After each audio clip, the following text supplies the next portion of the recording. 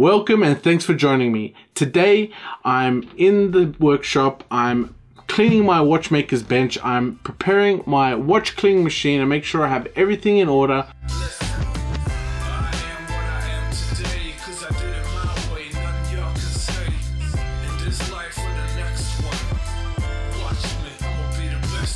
So this is my watch cleaning machine. I bought it several years ago on eBay. It came from India. It's pretty much like an Elma ripoff. The brand is called a Pearl Sona, and it's not a high quality machine, but it does the job. I mean, it spins, it heats the chamber for drying the parts. So during the move from an old workshop to this one, the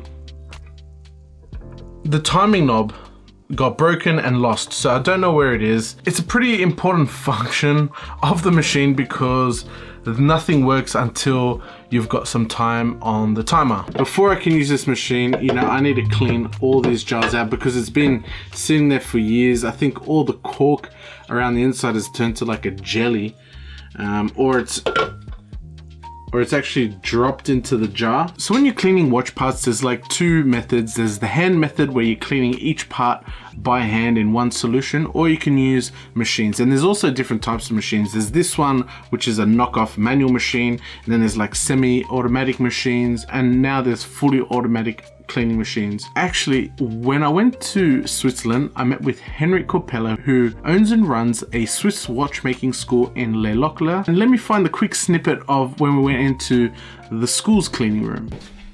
Yeah, it's just like a general cleaning station. This machine we use mostly in the second year for cleaning disassembled complete movements.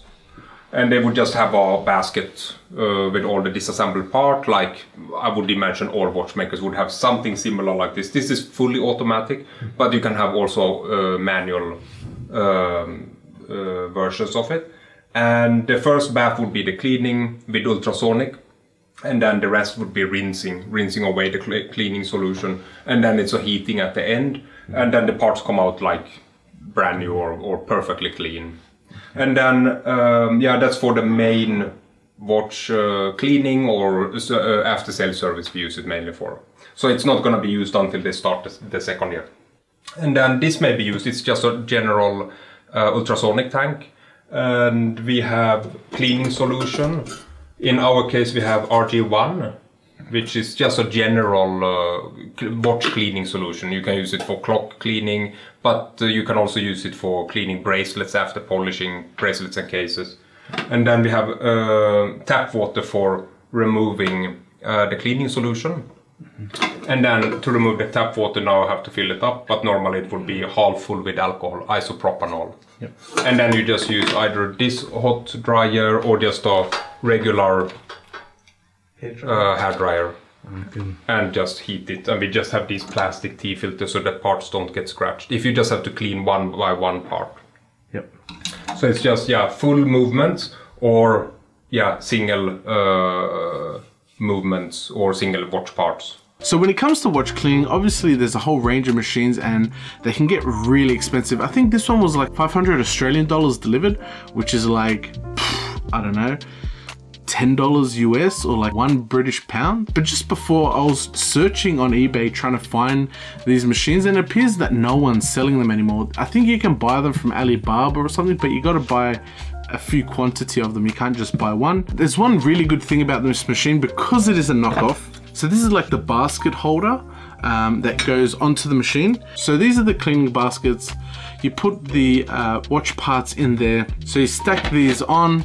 So you put all the watch parts and you stack these on carefully, not like how I'm doing it right now. And then you put the lid on.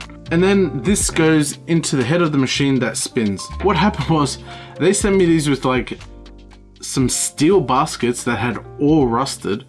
And I took a bit of a risk and I bought one Elma basket, which is stainless steel and a bit expensive, and it actually fits in this, which is really cool.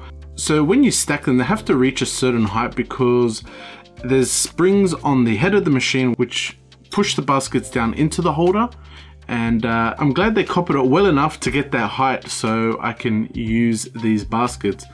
But I'm not too sure about the metal that they used. I mean, How does that happen in aluminium?